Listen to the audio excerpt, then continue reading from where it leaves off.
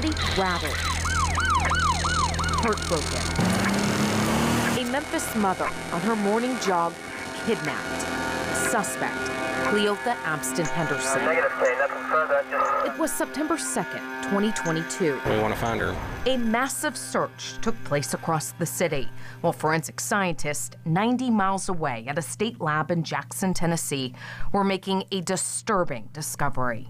On September 5th, they say they linked Henderson to a rape reported nearly a year before. That's right. They say his DNA matched the male DNA found in a rape kit submitted in September 2021.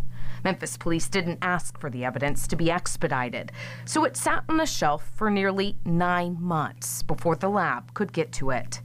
The day they made that discovery was the day authorities found Eliza Fletcher's body near an abandoned home. We have focused efforts. In the months that followed, the Tennessee Bureau of Investigation didn't deny the concerning amount of time it took to process the rape kit, or the long time it was taking to process other evidence submitted to their labs.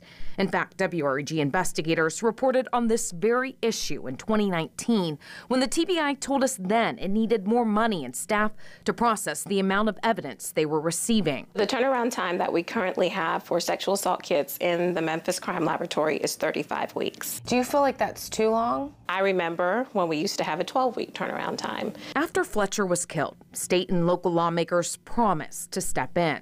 Tennessee Senator Brent Taylor. We put in additional money to hire 50 scientists so that they could process these rape kits. Around the same time, the TBI secured a federal grant, flying more than 850 sexual assault kits to a private lab in Florida to help with the analysis. The last batch was sent in July.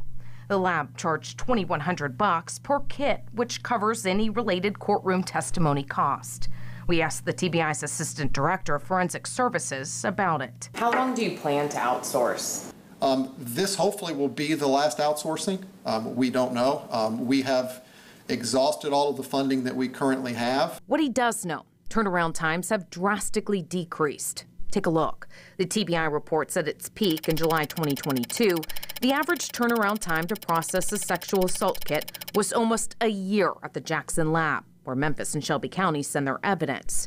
Now, as of May, the turnaround time has been cut in half to an average of 26 weeks. I welcome that, and I commend them for that. We still have a ways to go, but we are making progress. Shelby County District Attorney Steve Mulroy says he's still pushing for the TBI to bring a lab back to Memphis. Unfortunately, sadly, we have the greatest need, and I think it makes perfect sense for us to have a facility here. The TBI says they closed the Memphis lab because it outgrew the space and chose to build a new lab in Jackson because it's central to the region, claiming just 1/3 of the evidence the lab receives is from Memphis.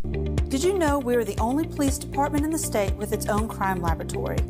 A full-service facility right here in Nashville. In 2015, Metro Nashville Police received accreditation for its $30 million crime lab so they could process their own evidence instead of waiting in line at a TBI lab.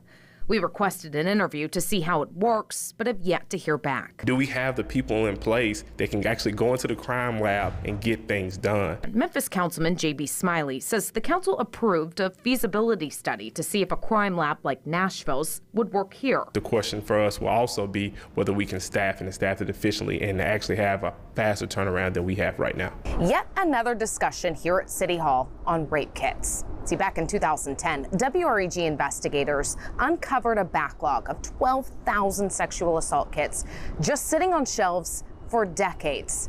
And since then, we've been committed to asking how this critical evidence is being handled. Politicians also promised change back then, like updating the public as they worked to eliminate the backlog. While the city made it clear it's since sent every kit to the lab for testing, it's been a challenge to find out what happened afterwards. The city council stopped its regular updates in March 2020, despite the DA's office telling us their work was ramping up. Through the Tennessee Open Records request on September 14, 2022, we asked for the same information police used to provide the council. Almost a year later, MPD continues to tell us it's still retrieving, reviewing, and/or redacting the requested records. And on that farm, he had a horse. Fletcher was a mother of two, a kindergarten teacher, a bright light in her community. Henderson is now charged with murder and also the 2021 rape of Alicia Franklin, who wanted her name out there and it known how long it took to process her evidence. She says she consented to a sexual assault examination in hopes it would lead to her attacker's arrest before he could strike again. Jessica Gertler, WREG News Channel 3.